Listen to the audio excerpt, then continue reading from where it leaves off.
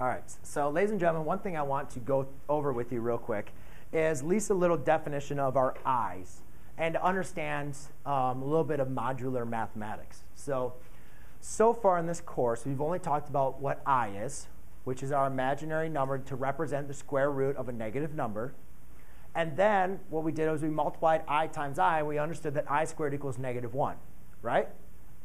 Okay, but it's important for you guys to understand what else to I to the higher power equal, because sometimes in this course we're going to get I to a different power than 1 or 2, and we need to understand how can we evaluate that or not. So what we're going to do is let's take I squared equals -1, and let's multiply it by I on both sides. So I times I squared is going to give me I cubed. -1 times I is -I. See that? Cool, isn't it? So now we can write I cubed equals -I. Now, let's have fun again. Let's do the next one. I times I. I times I cubed is I to the 4th, right? Equals -I times I. Well, I times I is I squared, which is -1.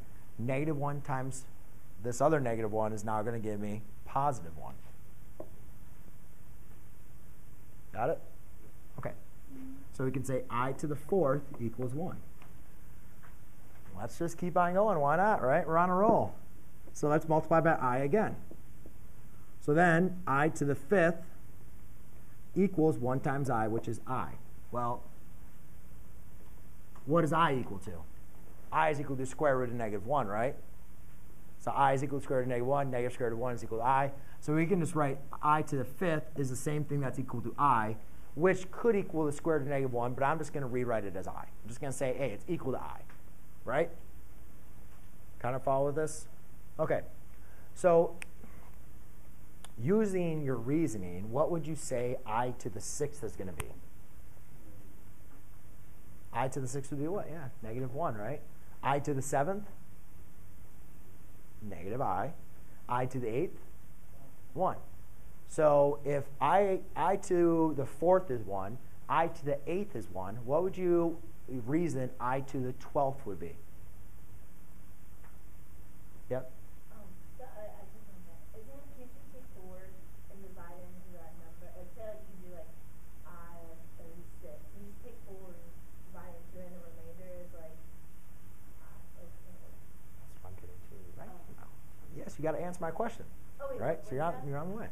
12? So, yes, hinting to your point, if I to the 4th is 1, I to the 8th, we just went through 6, 7, and 8. I to the 8th is 1. What would you reason I to the 12th would be? 1. Think about it. Remember, let's go through it. Let's go through them out. I to the 4th is 1. I to the 5th is I. I to the 5th would be -1. I to the 6th would be -I. Or no, I'm sorry. I to the 4th is 1. I to the 5th is I. I to the 6th is -1. I to the 7th is -I. I to the 8th is 1, right? I to the 9th is I. I to the 10th is -1. I to the 11th is -I. Now I to the 12th is 1. Do you guys see every 4th one I always get to 1? Right? So what would you say I to the 16th would be? 1. I to the 20th. 1. I to the 24th. 1. I to the 28th. 1. I to the 32nd. 1. Whenever you have it divisible by 4, it's going to be to the what power? 1. Do you see what I'm talking about there? Do you understand that? If it's divisible by 4, it's equal to 1, or equal to I to the 4th power. Yes? Hold on. So what we're trying to get to is if we know that when you have an exponent and it's divisible by 4, then it's the exact same as having I to the 4th. All right? Because it keeps on repeating. However, let's say I'm taking a look at I to the 17th. I to the 17th is not divisible by 4, is it? No. However, 16 is the closest number that it's divisible by. So I know that I to the 16th is equal to 1. So what do you think I to the 17th would be?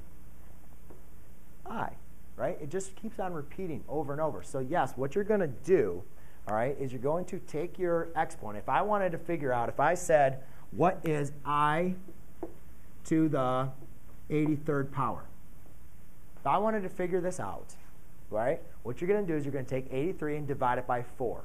Don't really care how many times 4 divides into it, but you're interested in, does 4 evenly divide into 83? And no, it divides into 80.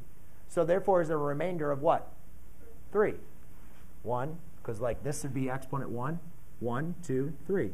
So I to the 83rd is equivalent to I to the 3rd, which is equivalent to negative 8, or negative I. Okay? Let's try 2 problems.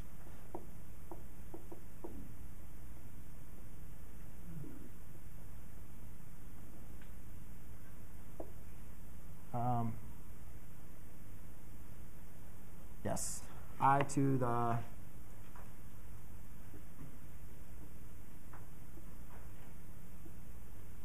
there you go. Why don't you guys try those, see if you can figure them out. Okay? And we'll end the video with that. Just see if you can do those on your own.